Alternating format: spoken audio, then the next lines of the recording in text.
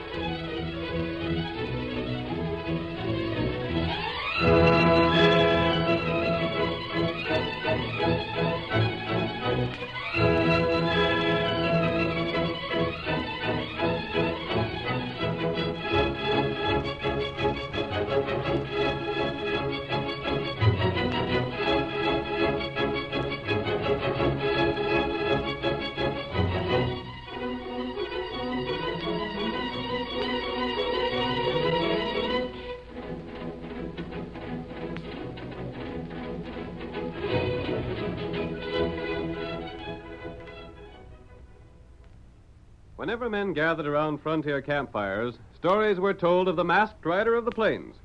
Astride his great horse, Silver, he fought crime through the length and breadth of 7 states. His efforts in the cause of justice were tireless, and although history does not record his deeds, he will always be remembered as the man who did most to bring law and order to the West. Now return with us once more to those thrilling days when the West was young and adventure was found at the end of every trail. The Lone Ranger rides again. Come on, Silver! Tom's waiting for us near Big Bend. Hi-yo, Silver!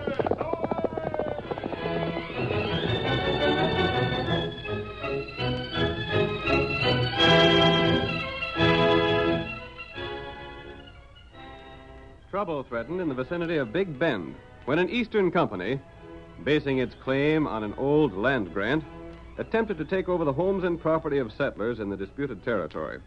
As our first scene opens, we see the masked man and his faithful Indian companion Tonto approaching town on their way to the stagecoach station.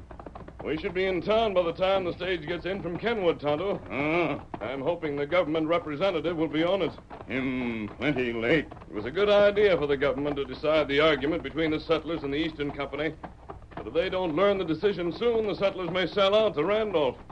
Who, Randolph? He's the agent of the syndicate, Tonto. He's shrewd and not too honest. Oh. He's been trying to buy out the settlers for 1/10 of what their property is worth. That's plenty bad thing. He has most of the men convinced the government will decide against them. They're becoming discouraged and willing to sell for what they can get. Amos Drake is the leader of the landowners. If it weren't for him, most of the land would have been sold to the syndicate already. Why, fella from East not come? I don't know what's delaying him. Word was received by Pony Express that the decision had been made, and a representative was being sent here to announce it. Why them do that? The government doesn't want the decision known until their man arrives. That's strange. No, whichever way the decision goes, there's apt to be trouble. It's wise to have a man from Washington here with authority to deal with it. Oh. There's the stagecoach station now, Tonto.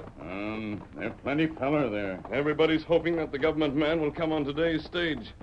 Who that big feller wear black coat? That's Philip Randolph, the syndicate's man. Amos Drake is standing beside him. Oh. We'll stay behind the station here, Tonto. They'll not see us here. Oh, Silver. Oh, white feller. I want to watch Randolph. I doubt that he'll be willing to settle the argument honestly. That's right. There comes the stage now. We'll soon know if the man from Washington is on it. There comes the stage. Old Sammy's sure getting speed out of them horses. Maybe he's bringing that fella from the east. Here we're all hoping for. Hold on, Ducky. Hold it.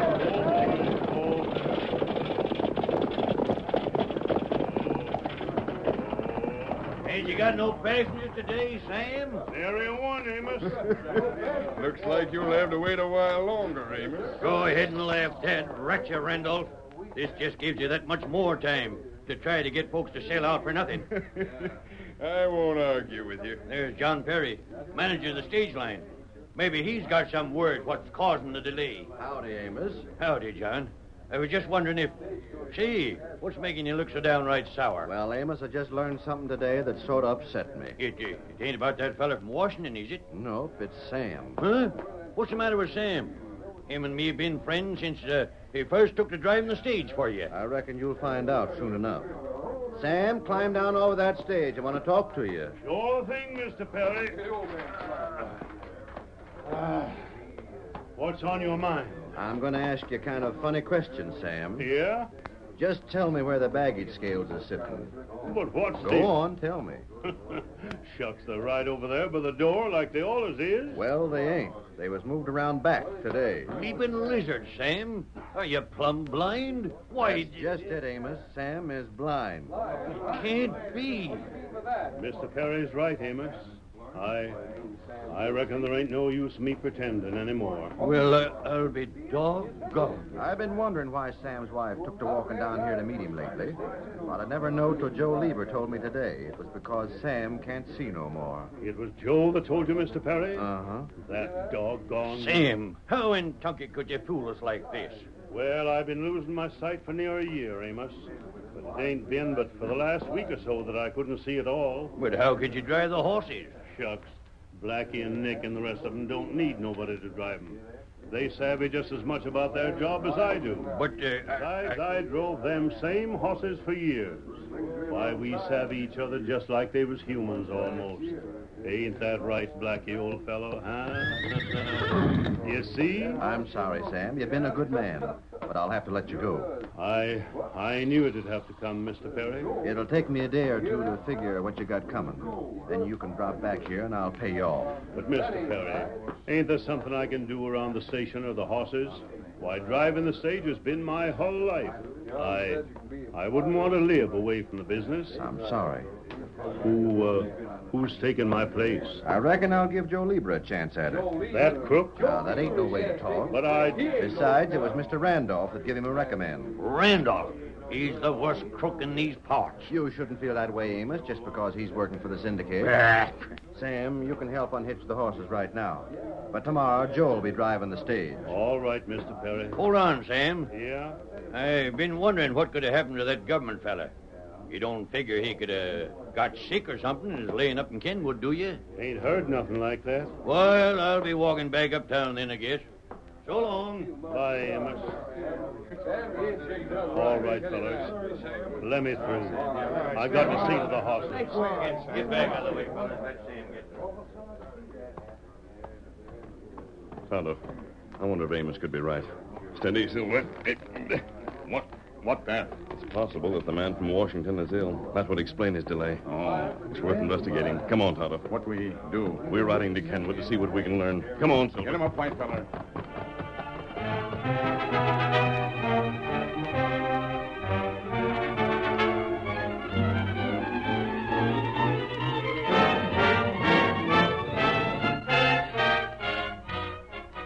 The following day, Joe Lieber drove the stage to the town of Kenwood. There he picked up a single passenger, a tall Easterner for the return trip to Big Bend. We see Joe now as he speaks to the guard while guiding the horses over the rough trail to town. Well, the fellow we got inside is a government hombre, all right, Pete. You sure of that? There can't be no doubt of it. Randolph told me just what he looked like. How'd Randolph find out about it? The same way he found out the government decided against his company. Yeah? Yeah, this here Eastern Syndicate is a powerful smart outfit. They had fellas in Washington spying for them. Uh-huh. But what do you figure... Just a second. This is where we're leaving the trail now. Easy there, you critters. I blast you. Quit trying to stay on the road. Hey, Shabby's darn well. This ain't the way to go. Yeah, I'll teach you. Take that. Get along with you. Get up there. Oh, show him. Boss. This old trail ain't been used for a long spell. You sure we can get through? Yeah, we'll make it all right. Wonder if that government fella's got any notion we ain't taking him to town. Why should he? Ain't never been this way afore. This is mighty risky business. Mr. Randolph's paying us good, ain't he? Yeah, but just All the we same. gotta do is keep him away from town long enough so Mr. Randolph can buy up that land before the settlers can find out they won. You figure they'll sell? Sure they will. Most of them don't reckon they stand a chance against the syndicate. So they'll sell now. Fearing they won't be able to get nothing at all later on. The boss is sure plenty smart. He is that. How much farther we gotta go? Oh, not far. Just this side of that old bridge up ahead. You gonna stay at the old cabin? There ain't no better place to hide out. Nobody ever comes this way no more. Yeah. Mr. Randolph will let us know when we can let the government fella go. Then he'll pay us off and we'll clear out of this part of the country. Ain't Randolph taking big chances? Oh, shucks. There ain't no one can prove he had anything to do with it. What are we gonna do with the stage? You just leave that to me. Well, there's just one thing I won't stand for. There ain't gonna be no killing. You're blamed right, there ain't. I don't hanker to get my neck in a noose any more than you do. All right, get along there, blast you. It was Randolph found out about Sam going blind, wasn't it? Yeah, he told me and I told Mr. Perry. So I got the job driving. Hadn't you better rein up? Yeah. And just as soon as I do, you hop down and cover that fellow with a gun. I'll take care of him. This'll do all right. Whoa, Johnny. Whoa. Whoa, blast you. Whoa there, boy. Whoa. I'll get him all right. I'll be right with you. Right? What's the idea of stopping here? Climb out of there, mister. Come on. We got you covered. What the... Get out before we drill you. Is this a holdup? Never mind what it is. Ice your hand. You men can be jailed for this. Uh-huh. But we gotta be cats first. I'll see. Shut up. Pete, hold them horses a second. Yeah. Now I'll show you what I had in mind to do with the stage. I still don't savvy what You you're gonna... watch. You're shooting the stakes full of holes. You're blamed right, I am. Just hold them horses. Are you crazy, man? Yeah, I reckon that'll do it. Now, hand me the whip, Pete. Right here. Here you are. Yeah, good. Just get them horses started back for town. Well, what are you Get along with you. Get up there. Go on, get along with you. Oh, what blazes did you do that for, Joe? Them horses will head right for Big Bend. Yeah, but what good will... And when they get there, everybody will figure we was held up and shot. But all the time we'll be right over there in the cabin. And this fella here is staying right with us.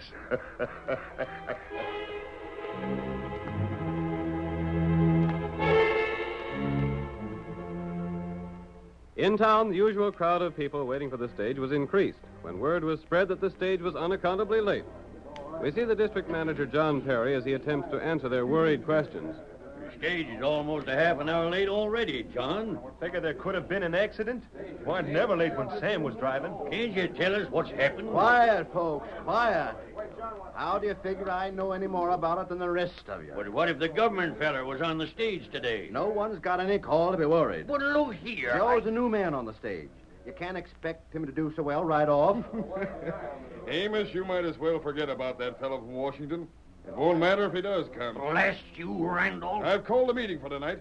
Everybody who wants to sail while they have the chance will be there. Ain't got no right to do that. There's nothing to stop me. You... There's the stage. I don't see no driver. What's happened to Joe? By golly, them horses are coming in by themselves. There's been trouble. Grab them horses. Stop. I'll get them. Oh, there.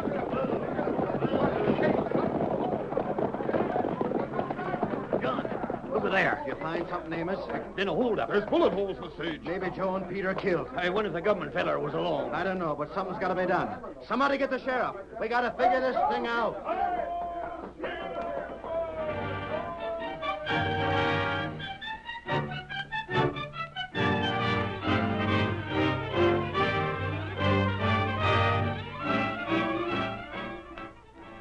The curtain falls on the first act of our thrilling Lone Ranger drama. Before the next exciting scenes, please permit us to pause for just a few moments.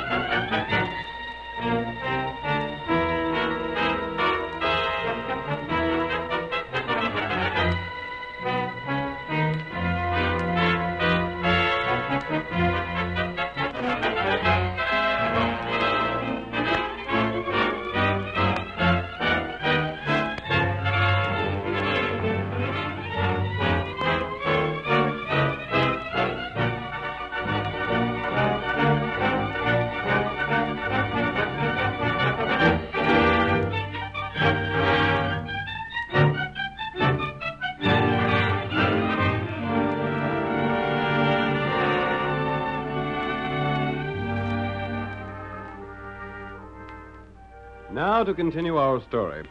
An Eastern syndicate claimed that an old land grant gave them title to property owned by settlers in the country around Big Bend. The government decided in favor of the settlers and sent a representative to announce the decision in person. But Randolph, the agent of the syndicate, learned of the decision and arranged for the representative to be kidnapped and held while he bought up the settlers' land before they could learn they had won their case. As our second act opens, we see the Lone Ranger and Tonto that same day in their small, well-concealed camp in the hills. Tonto, I saw the stage when it arrived in town. It was empty, and there were bullet holes in it. Might be that those shots were just fired as a warning to make the stage stop. Maybe that right. But what I can't understand is why outlaws would have held up the stage. It not have cash. It held nothing of value. And I wonder... What you think? When we were in Kenwood, we saw a man get on the stage who looked like an Easterner. Oh, him from East, all right. And he might have been the man sent here from Washington. I'm sorry now that we didn't follow the stage when it started back for Big Bend. But I never thought anything would happen to it. And I was anxious to arrive in town first. Tonto learned plenty. You have? Feller named Joe worked for Randolph long time past. Joe Lieber once worked for Randolph? Not right. That's something I never knew before. Joe plenty bad feller. Him gunman. And Joe was driving the stage today. Here, Silver. What you do? We're riding to town, Kimosabe. Here, white feller. We've got to find out what's happened to the passenger on the stage. Yep. That's right. Randolph has called a meeting of the settlers for tonight. He's in a hurry to buy their land. Tonto know that. Most of them will sell. And if the government man isn't found, it may be that they're selling land they could keep. But I have a plan we'll try. What that? We're going to call on old Sam Lennox. Come on, Get him up, white feller.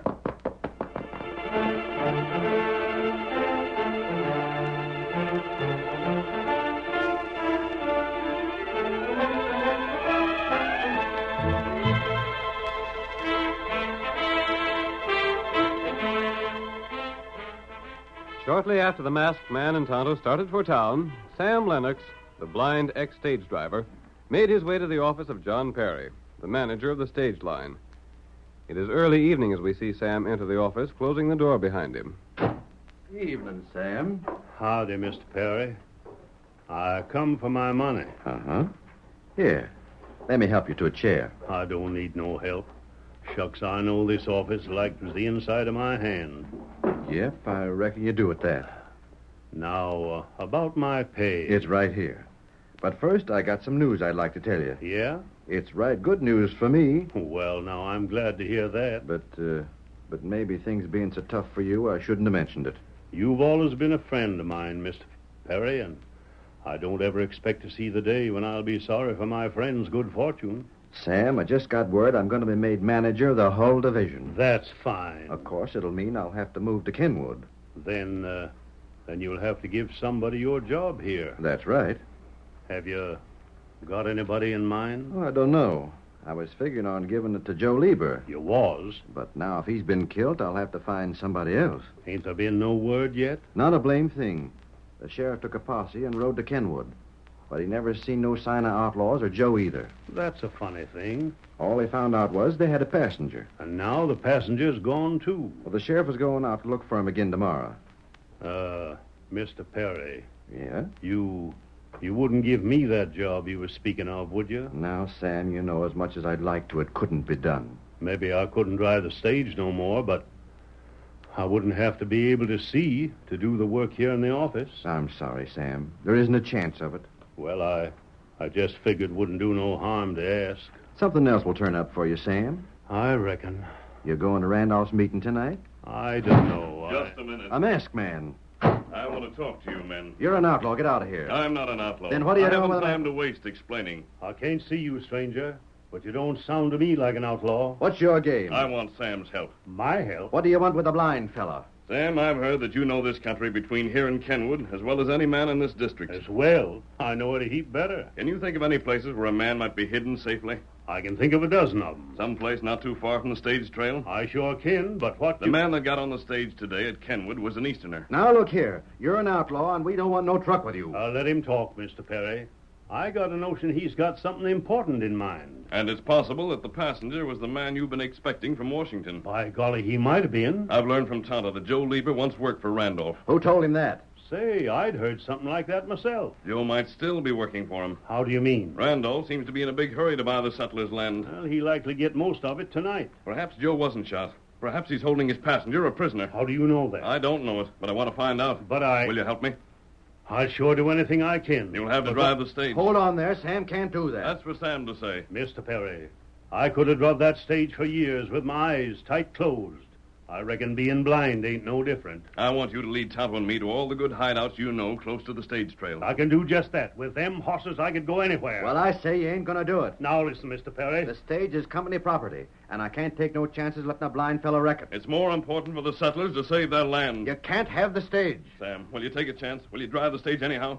You figure we can prove Joe Lieber a crook? I believe we can. Then I'm with you, stranger. Good. I was sure you'd agree. The stage is outside. It ain't. The horses are in the stable. Tonto hitched up the horses, and the stage is ready to go. And so am I. Come on. Hey, wait. I'll have the law on both of you. Wait, I say. Come back here. We'll have to risk that, Perry. Sam, come back here. You've gone loco. Maybe I have, Mr. Perry, but I'm sure enjoying it. Get started, Sam. Tonto and I will ride with you. Lester, you'll pay for this. Get up there, Blackie, old fellow. Get up there, Nicky. Get along. Come on, Sylvie.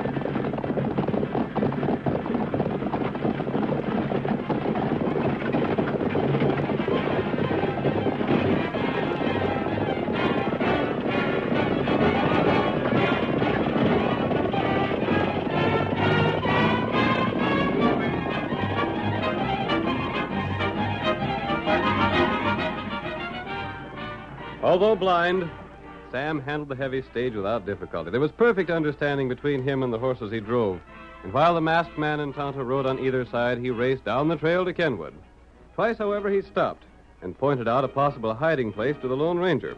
But both times they were disappointed. Well, we'll just have to try again, friend. No one has been here. What makes you so sure they can't be far from the trail if they're hid? In the first place, the empty stage got into town only 20 minutes late. I hadn't thought of that. And in the second, when they left the stage, they had no horses. They wouldn't have gone far on foot. Then we'll keep on going. How far is the next place you had in mind? It's just a piece up the road. Get up, Pa. Get up. Come on, get up, white fella. Come on.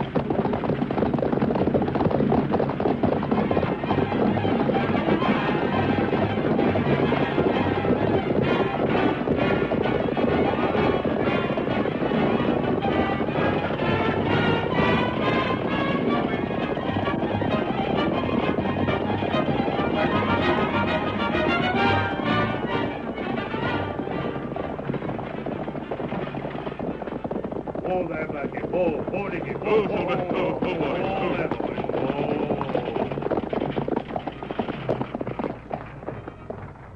Where to now, Sam? I was just thinking they might have gone up the old trail. Yes? Maybe the engine can see if there's tracks there. Tonto, look. What's the matter, Blackie? Be nervous. What is it, old fella? Are you trying to tell me something? Doggone, he sure is trying. Me find him track. You did? It go that way. Down the old trail. Maybe this is it, but we haven't a minute to spare. Randall's meeting should be almost ready to start. Get up there. Come on, Blackie. Get Silver. up, white fella. Get up there. Come on, Blackie.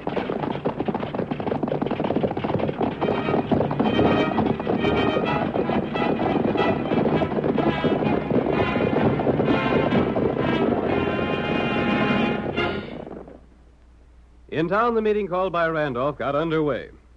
The village hall was crowded with settlers, more than half convinced that their only chance to save something from their homes was to sell. We see old Amos Drake as he speaks angrily to the syndicate representative. You're a crook, Phil Randolph, and I'd sure give a heap to be able to prove it. Talk all you want to, Amos, but I'm getting down to business. This is your meeting. I can't stop you. Quiet, everybody. I have something to say. Well, go ahead. Men, the company I represent has every reason to believe it will win the government's decision. But we wish to act fairly. And the sooner we get possession of the property, the more value it will have for us. In view of that fact, I have been authorized to offer $1 an acre to all who are willing to sell at once. That all you'll give us Ain't near what the land's worth. mine's worth $10 an acre. We figured you'd give us more than that. Just one moment.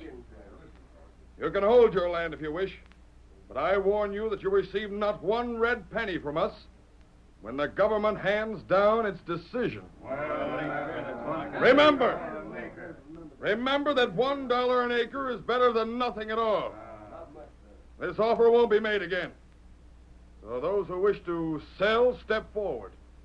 I'll take your names. Don't pay no attention to him, fellers. Hold out till the government feller gets here. You can do it because you've got cash, Amos. We don't aim to lose everything we got. I'll take the dollar so long as I can't get no better. Me too. I'll get what I can. Just step this way. I got it. I know what land each of you owns. I have money here, and Hold on. Hurry, man. Who's the fella that paid us for doing it? So, what are you doing here? Me and Pete ain't gonna take the blame all by ourselves. You're under arrest, Randolph. You yellow squeal. Well, they found us. I couldn't help it. You won't do any more talking. He's got a gun. Watch out. Who shot my hand? I only hit your gun, Randolph. Hold him. We got the skunk. Listen to me. This is Mr. Bennett, the man you've been expecting from Washington. Then you found him after all. Thanks to Sam here. Sam found him. Sometimes blind men can see more than men with eyes. Well, I'll be blasted. Sam tells me you'll soon need a new manager here. Yeah, that's right. Sam would make the best district manager this town ever had. I'll be darned if I don't think you're right. Mr. Perry, you really mean you'll give me a chance at it? That's just what I mean, Sam. I think Mr. Bennett has something to say that will interest all of you. Then the government decided that the land rightfully belongs to you. The syndicate's land grant was proved to be a forgery. I knew all the time them fellas was crooked. But all you fellows would have lost your land anyhow if it hadn't been for the masked fella and Sam here. Oh, shucks, I just helped him. But it was him figuring things out and having faith in me that done the trick. Well, the both of you saved our land and fixed it so them polecats would be put in jail. I don't know which one of you did the most of it, and I don't savvy yet how it was done. But we ain't forgetting, no matter what happened.